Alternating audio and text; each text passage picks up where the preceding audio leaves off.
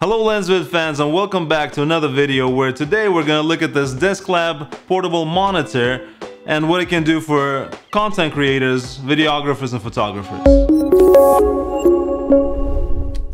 A few months ago we got an early sample of a very interesting portable touch monitor called Desklab. This unit was part of a very successful Kickstarter campaign which raised almost $700,000 earlier this year. And in this review, we wanted to find out how useful it can be for photographers, videographers, and content creators. Before we start, we need to clarify something. The Desklab comes in two versions, one with a 1080p panel and the other one with a 4K one. Both versions are more or less identical aside from the panel, and initially we thought that we were going to test the 4K version, but apparently when the unit was sent to us, they were all out of 4K versions, so this review will cover the 1080p unit, which, as we will show you, is still very sharp.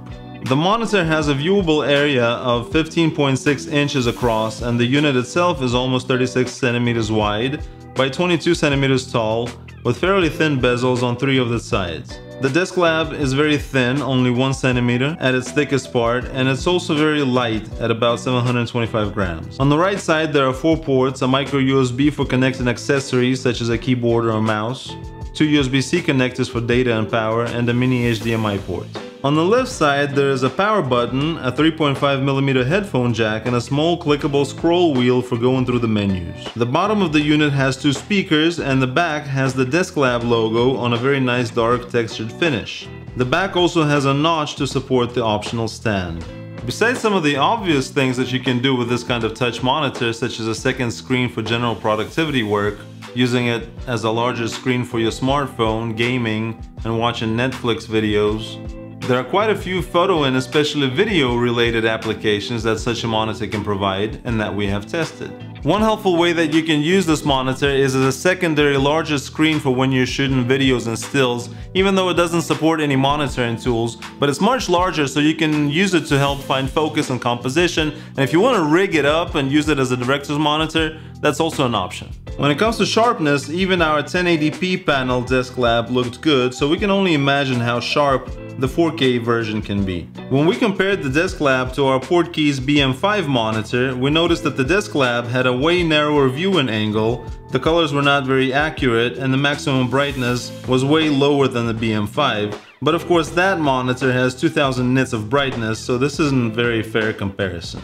All in all, this display was not designed with professional video monitoring in mind, but you can still use it as a secondary display in a number of different scenarios. One thing that you cannot do with it at the moment, but they may add this in the future, is the use of touch capability of the monitor to control the camera's touch focus feature.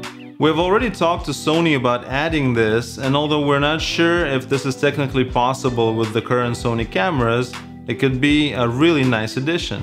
Talking about the touch capabilities of the Desklab takes us to the second use case for this monitor as a secondary computer screen for content creators. We tested this application with several different PCs and it has some limitations. We needed separate power and data cables, and the touch capability had some issues, especially when extending the screen on Windows 10.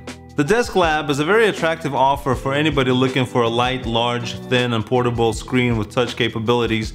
For photographers and content creators, this Desklab monitor can be very useful in many different scenarios, both when shooting and doing post-production work and in any general application. The screen is really light and portable, it is solidly built and with lots of connections and decent sharpness and brightness for indoor use. When it comes to drawbacks, we're not big fans of the optional magnetic stand, and for photographers, having to find a bracket that's big enough with a 1/4 inch 20 is going to be hard. We did find a workaround which did the job for us, but wasn't ideal.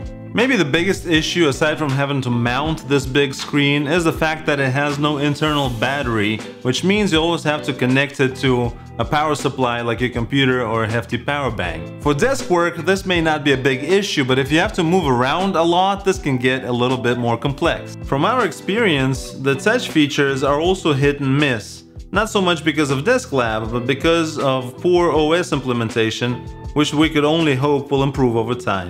As for pricing, the 1080p version that we used currently sells for $300, while the 4K version goes for $400. So that was our review of this 15.6-inch portable monitor by Desklab. Check out the full review on our website at lensvid.com. Subscribe to our channel and come back for more videos coming soon.